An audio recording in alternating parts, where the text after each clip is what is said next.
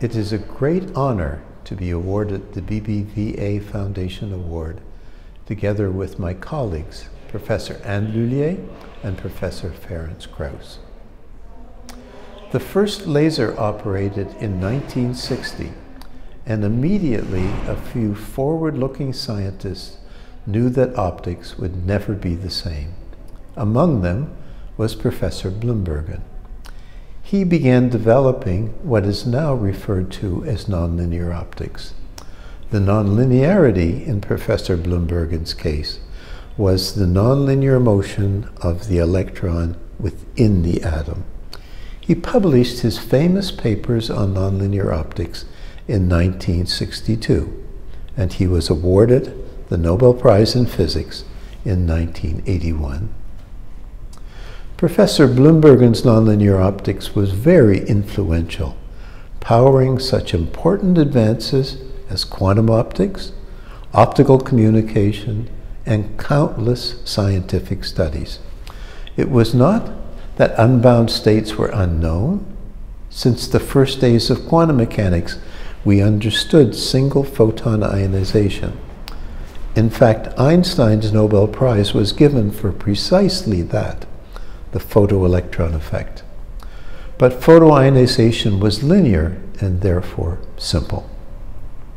Professor Keldysh was also influenced by the development of the laser. Professor Keldysh derived the boundary that separated ionization as tunneling from ionization as a weak effect. One might think that these pioneers captured everything there was to say about high-intensity light interacting with matter. Influenced by Professor Keldysh, I began to look at ionization through a plasma physics lens. That is, what happened to electrons if Keldysh was correct about tunneling? For one thing, atoms are transformed into ions, so a plasma is formed from a neutral gas.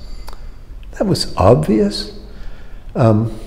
But what was less obvious was that the plasma characteristics could be very different depending on parameters such as light polarization.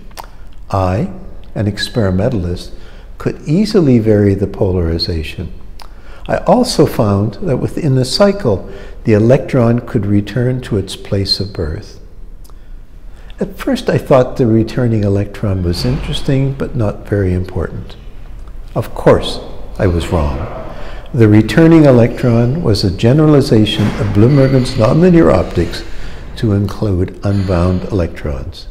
Once I realized this, using recollision electrons, I predicted the characteristics of nonlinear radiation that was generated, showing that it could stretch to the X-ray wavelengths. I also immediately knew how recolliding electrons could be used to make attosecond pulses, and how these pulses could be measured. I published the more general model for atoms, now often termed the three-step model, in 1993. It concentrated on the returning electron and provided a mental image to which all scientists could relate.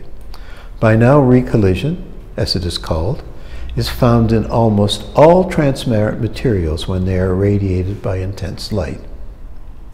In subsequent years, powered by recollision, we have decreased the minimum duration of light flashes by a factor of 100, performed the fastest controlled measurements ever made, and extended the spectral reach of conventional lasers by a factor of 100. And all of this while providing a more complete picture of the nonlinear response of materials to intense light. I would like to end by acknowledging the contribution of Canada's National Research Council from the very beginning of attosecond science to the present time.